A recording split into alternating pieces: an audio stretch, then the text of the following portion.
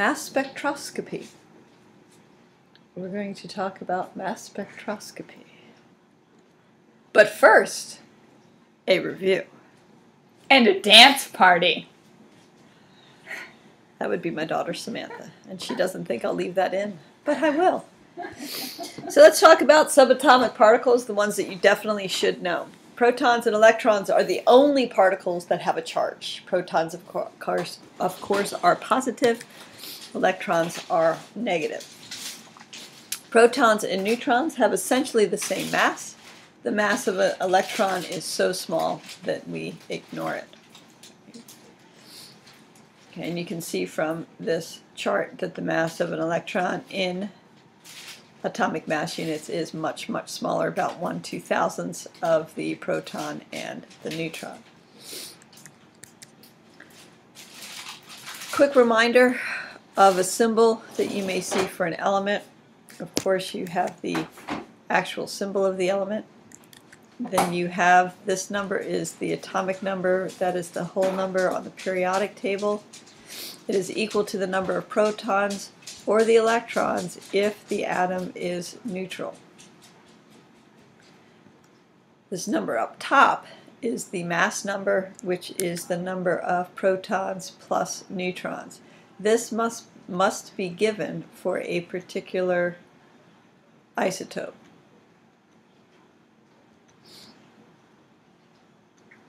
A particular isotope. Okay, we answered this question. What about the mass of an electron? It is very small and ignored. Okay, this actually refers to this comment here, where the mass of an atom in atomic mass units is the total number of protons and neutrons in the atom. This atomic mass unit has as a reference the carbon 12 isotope, which has a atomic mass of 12 AMU exactly. Okay, and all of the other masses of elements are based on this as the reference point. They use this because it's easy to store and it's easy to transport. Okay, so continuing our review, isotopes. You should remember, or hopefully know it now, isotopes are the atoms of the same element with different masses due to the different number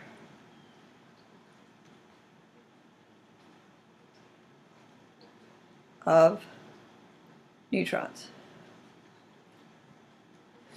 It is important to note that they are chemically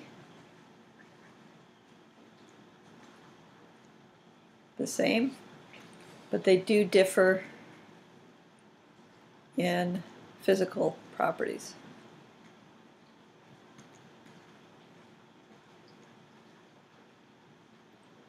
Such as the density, the speed at a given temperature, average speed at a given temperature, diffusion rates.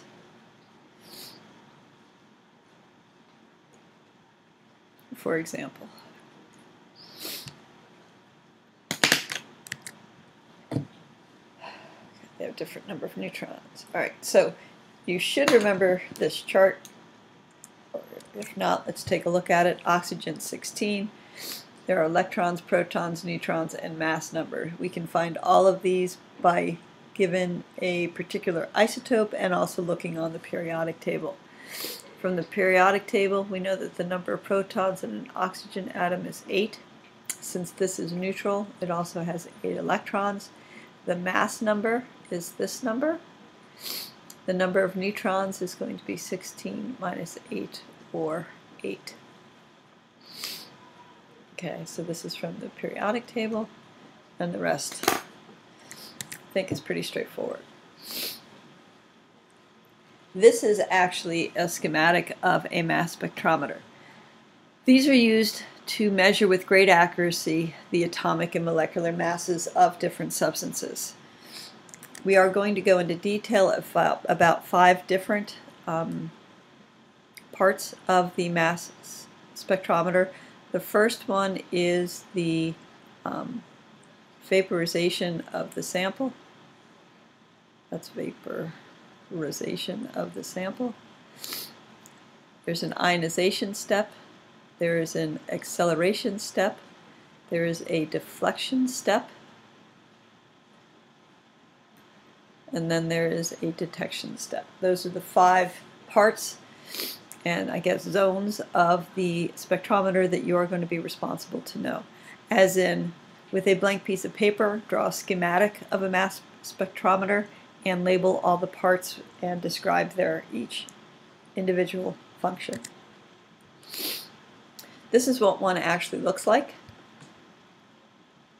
This is another one. This one looks definitely much more complicated than this white and gray box. Here's just another picture.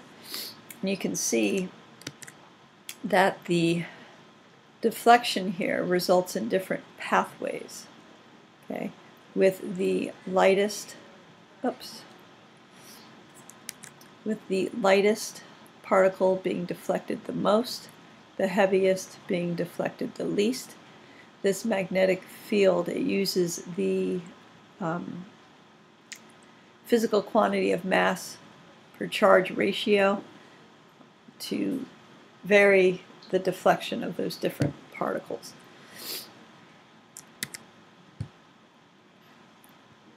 When you draw a schematic of a mass spectrometer, this is pretty much what you should be drawing here.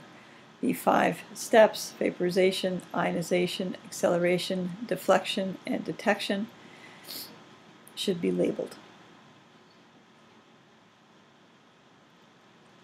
Again, it's used to measure the relative masses of isotopes and the relative abundance of the isotopes in a sample of an element.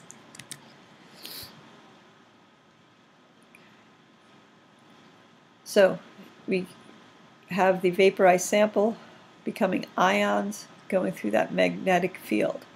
The amount of deflection depends on the mass charge ratio of the charged particle. I said that a little earlier. Here are the 5 stages. First stage, vaporization. The sample has to be in the gaseous form. So if it's a solid or a liquid, a heater is used to vaporize some of the sample. Okay. Second step is ionization. The sample is then bombarded with a stream of high-energy electrons from an electron gun, which knock an electron from an atom. It produces a positive ion. So it's using a stream of electrons to produce a positive ion. It would be represented by this type of equation. The neutral element in the gas form becomes the positive ion in the gas form, and then we have the electron being stripped off. The next step is the acceleration step. An electric field is used to accelerate those positive ions toward the magnetic field. The accelerated ions are focused and pass through a slit. This produces a narrow beam of ions.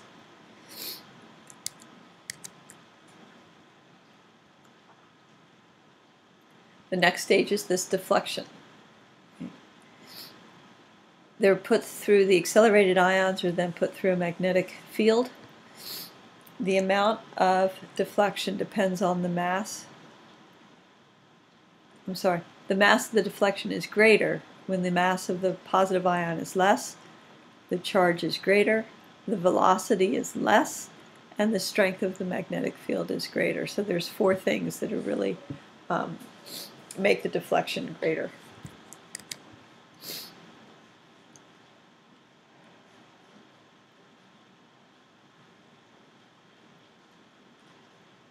Okay.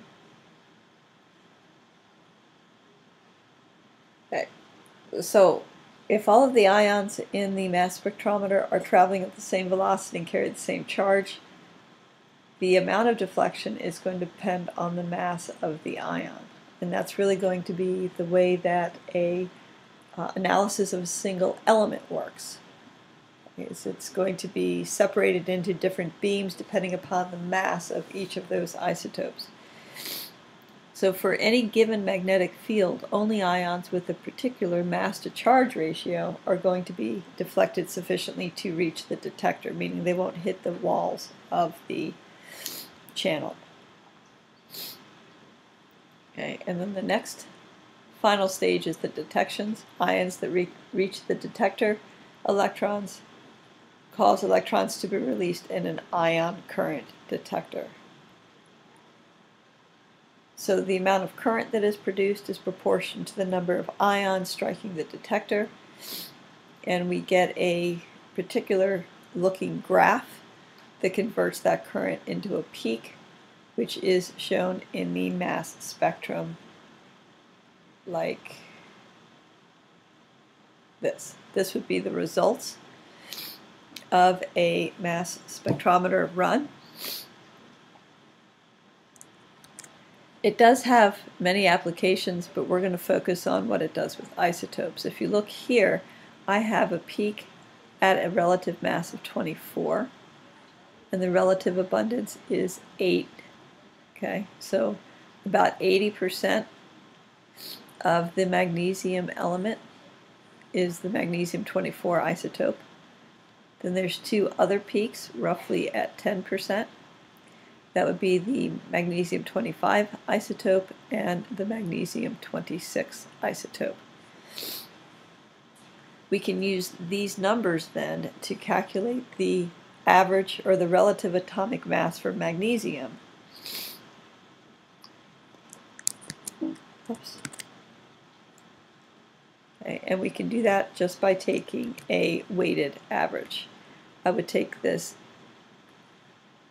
0.8, it's an 8 times 24 AMU.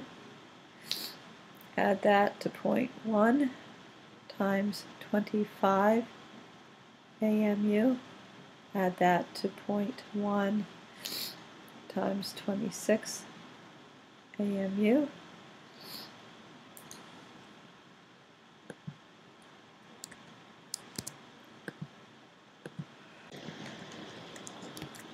And I would get an average atomic mass of 24.3 atomic mass unit. This is the average atomic mass for magnesium. You will be asked to calculate average atomic masses given a result from a mass spectrometer. Okay, this is what it would look like for boron, zirconium. You can see the different. So to recap, skills you will need: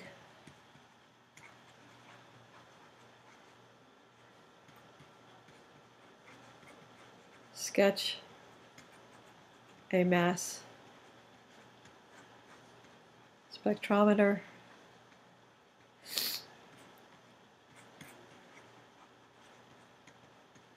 identify and describe the 5 stages,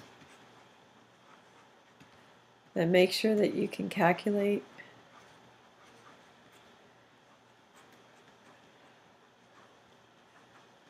average atomic mass